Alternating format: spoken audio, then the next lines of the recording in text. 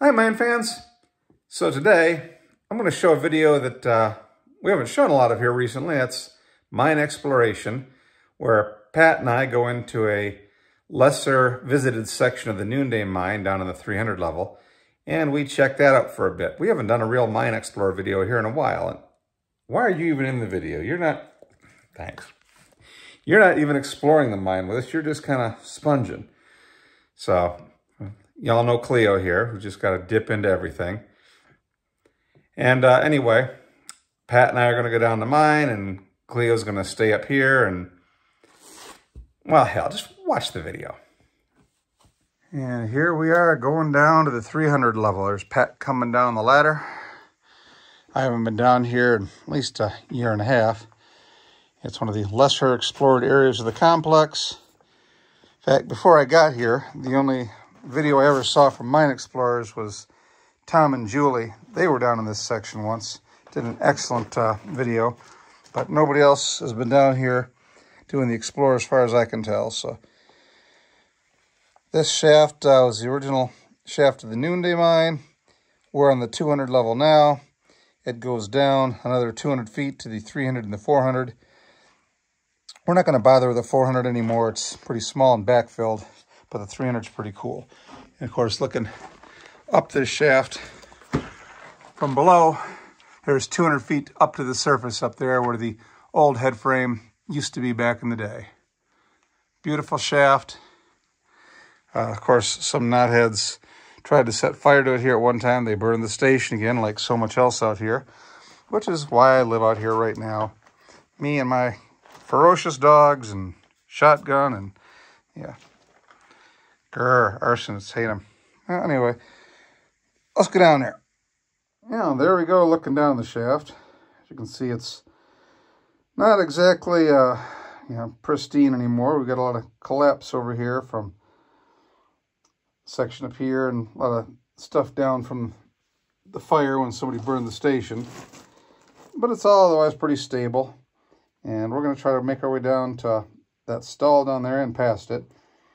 And we'll be passing under the big ore pocket empty space you see on the 200 level in front of the stable. That's its bottom right there. So we'll go down and take a look at that too. I've come across some artifacts down here since this area has not been visited terribly much. The looting has been kept to a minimum, so we'll see what we see. It's been a while since I've been down here, and I'm kind of looking forward to it. And looking at the bottom of this ore pass here in this bin, you can see all the tool marks here where miners back in the day were trying to free up rock jams up in that chute. They'd be loading the cars here, and the rocks would back up, so obviously happened a lot because every one of these marks is where they were slamming on it with their tools, trying to knock the rocks loose from the inside. A lot of history in those little marks. I mean, every one of those is made by somebody whose grandkids are passed on from old age by now.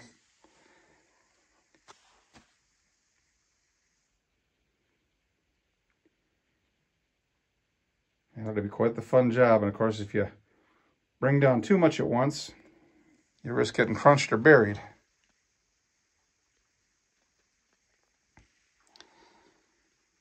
Down, down, down I go. And look what this critter is down here. Got a skeleton about halfway down. Not sure what it was. Big hind legs and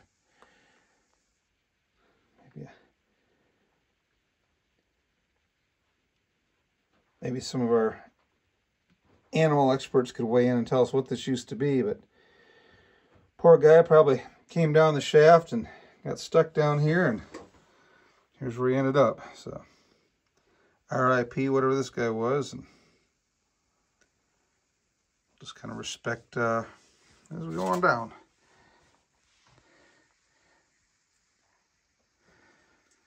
We're past all the screen now, at least makes the climb a little easier. Some beautiful planking up here. So. And there's Pat behind us, standing up in the shaft because she's only 3 apples tall, so you know, she can stand up in here where some of us can't. Down, down, down. Yeah, here we are down at the 300 level. So that's the station, so we're going to hop off there. Still got the remains of some corrugated ventilation pipe down here, and somebody's name here. Looks like George.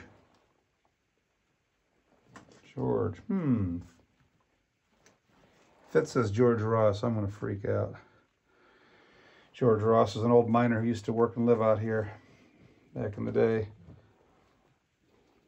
Fortunately, he passed on just before I came to work here, so I never had a chance to meet the man, but the stories he could have told. Anyway, let's get off on the level.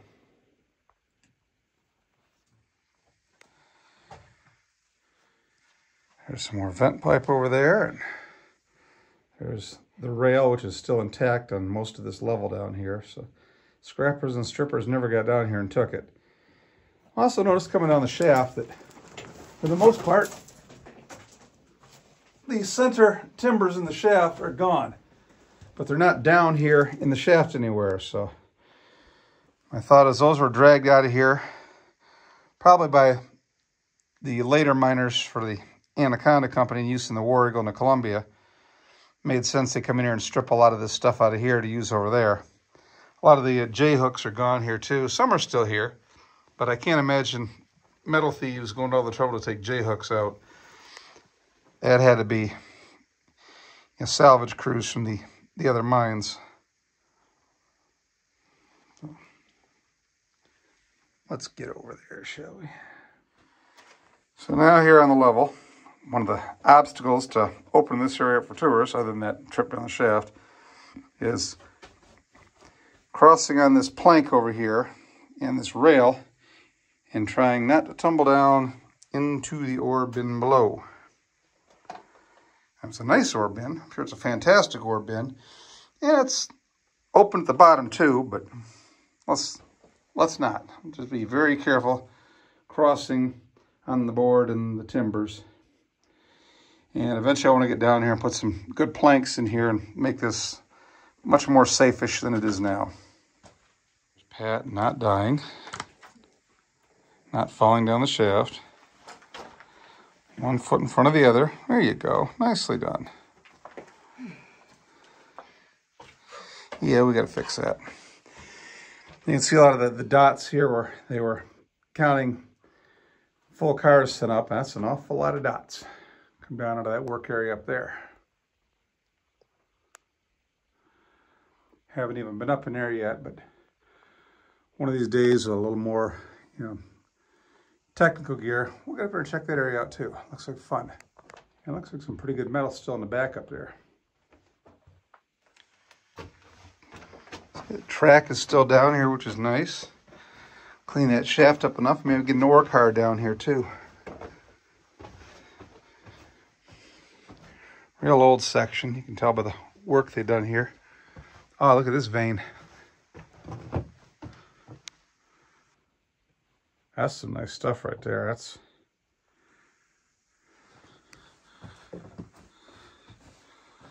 That's all galena right up in there.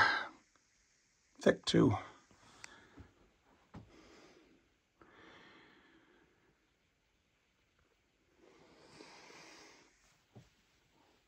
Yeah, mud. There's been water down there. That's where this dust comes from too. Heavy rains bringing water down here.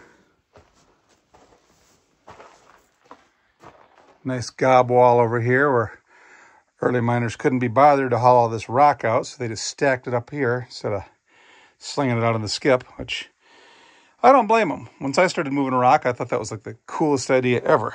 So, a lot of rocks.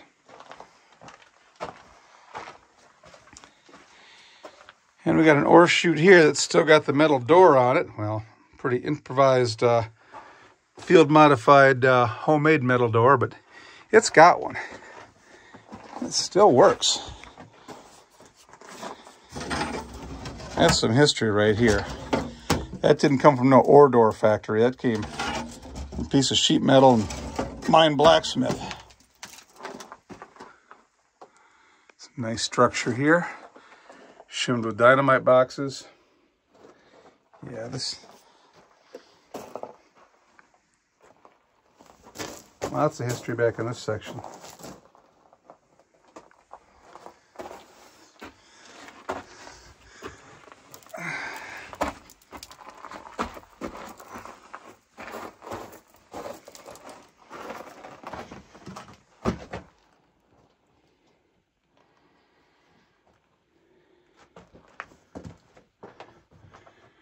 Now some of these I think connect up. That big stope we got coming down off the 200 that I haven't found the bottom of yet. Just got to clear one of these out and climb up there and see if we can make that connection.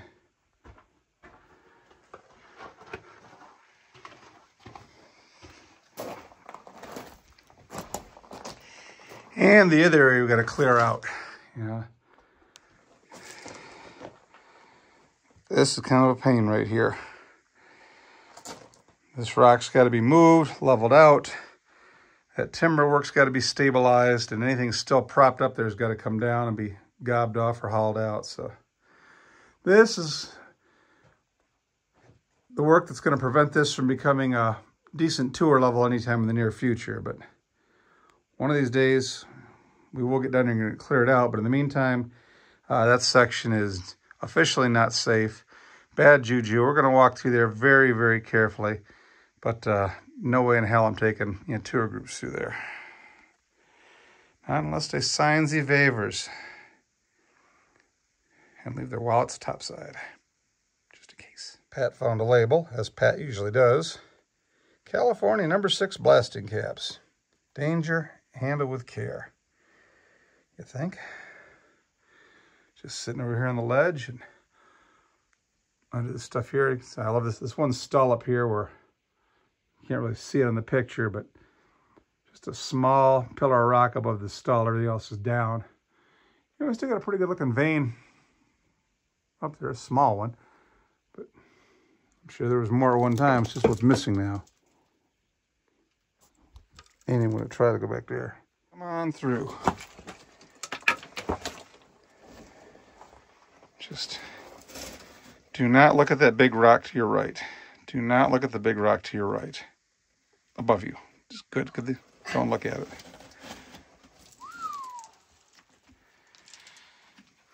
Object at rest tend to remain at rest unless they're acted upon by outside forces. Newton says we're safe.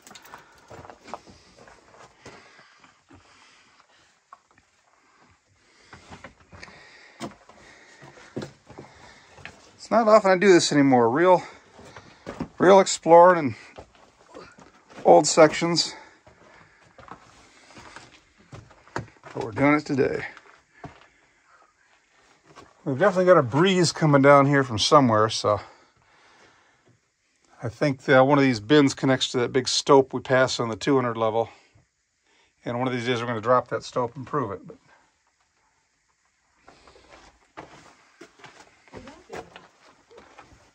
yeah, that big rock. I told you not to look at it. Women never listen. Another side drift that's been backfilled and gobbed off. They blocked off a lot of those side drifts.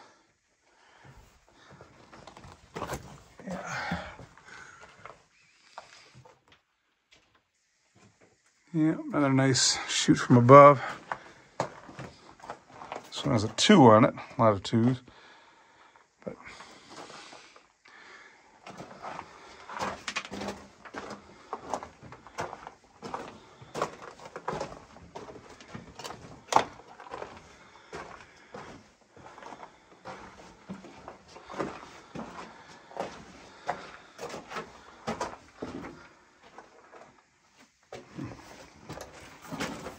Metal tin.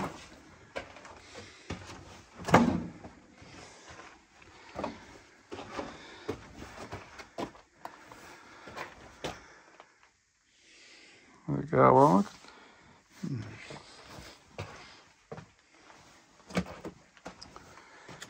Got a more modern marking here over the old 3s. I put a C9 here.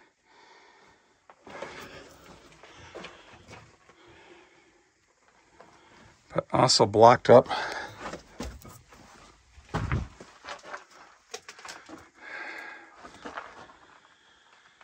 And we have a vent pipe.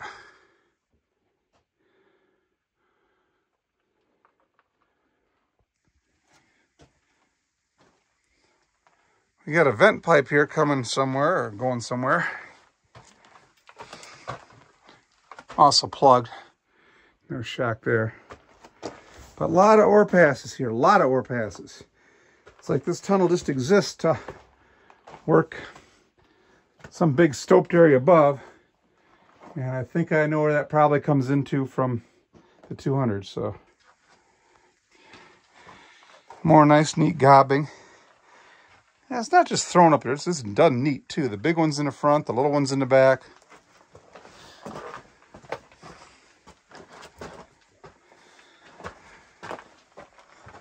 And still got a hint of a breeze and fresh breathing air down here. Tin can, dynamite box.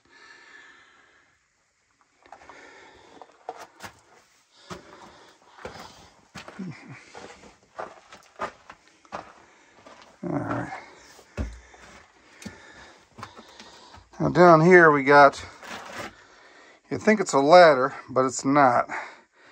It used to be a ladder, which they've now inverted, and they had a small skip on here, which would have had a windlass here and there. So they were dragging something up out of that stope area down below, and I've never been down there yet. With the equipment I got and my skill level, no safe way to really pull that one off. So hopefully I'll get some more technical-minded people out here this year and drop into that section. And fortunately, this is as far as we go, because we got a nice ore pass here. And this is all gobbed and backfilled, all of it. The rock they've stacked up here is ridiculous. So, you know, I'm sure there's more mine back there. In fact, I can see it. Yeah. There's no way to get to it without pulling all that stuff out of there. And unfortunately, that gobbing is pretty much ground support now too. So before I start messing with that, we want to take a look at the consequences. But I would love to get back into that section one of these days. What do you think, Pat?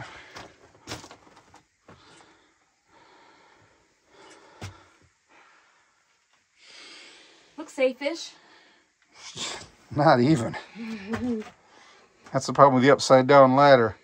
You know, you step on one of those and it just drops out from the bottom and you go with it. Right, and they probably just use it as a yeah, these skip because there was something mounted here. Right. Yeah, there was a small, probably a hand hoist here, and yeah, and they were just these were greased, and the skip just came on up there, just like that plate we put back on the track in War Eagle. Yep, and it goes back a long. Yeah, so it's a pretty good size stope down there. I'd like to see it, but another day, another exploration.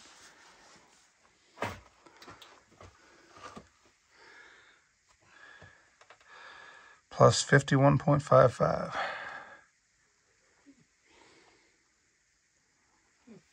Yep. Another area of the Noonday that I have not been into yet. That was fun, wasn't it? So much fun, we've got a sequel, so stay tuned shortly for part 2 when we explore the other half of this level.